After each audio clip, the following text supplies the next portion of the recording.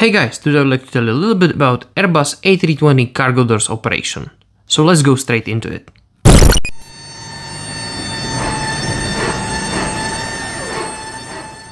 The forward and aft cargo compartment doors have a manual locking mechanism and open hydraulically away from the aircraft. Both cargo doors have a safety feature in form of the vent flap, as a prevention against opening in case of airplane is pressurized, but in my case there is no pressure and I'm able to unlock the doors. And now I can activate yellow hydraulic pump by selector valve to open cargo doors. By pushing selector valve to open or close position, I can redirect hydraulic flow to extend or retract of the two door actuators. When the cargo door is fully open, the green indicator light on the control panel comes on.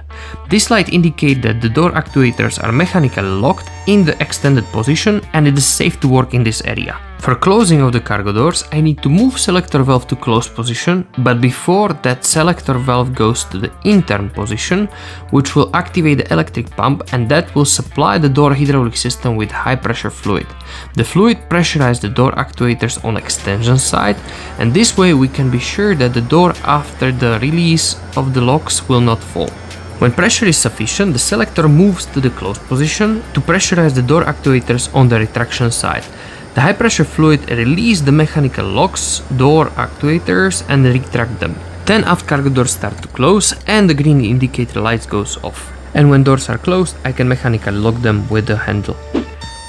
Now, what are the power sources for yellow hydraulic system? As I mentioned before, on the ground we are using electric pump, which you can find in the right hydraulic compartment. But what if the pump is out of order and we need to open the cargo doors? Well, we have of course engine driven pump, which I really not recommend to use since engine need to run, and if you will try that, you can end up like this guy. Of course, clever guys in Airbus have been thinking about this and they add the third option for us. We can use hand pump, which is located in yellow ground service panel. And how to use it? We're gonna need two people and this lever. And by the way, we are using same lever for servicing of the hydraulic system. But pump for that is on the other side. And by the way, lever is extendable, so everybody will be able to operate the hand pump. Okay. I'm ready. Meanwhile, my colleague unlocked the cargo doors and he is ready to operate selector valve.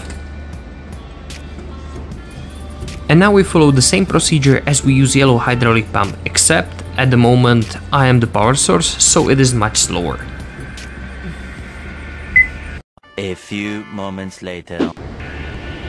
After endless pumping, the door is finally open and actuators are locked. And for closing of the doors, we need to do the same thing, except we swap the positions. Pump it. Pump it. The doors are closed and locked, and all what's remaining is to store the lever. And as always guys, please don't use this video as a manual. I'm just trying to show you how things works. Always follow the AMM. This is the way. This is all what I want to show you guys today.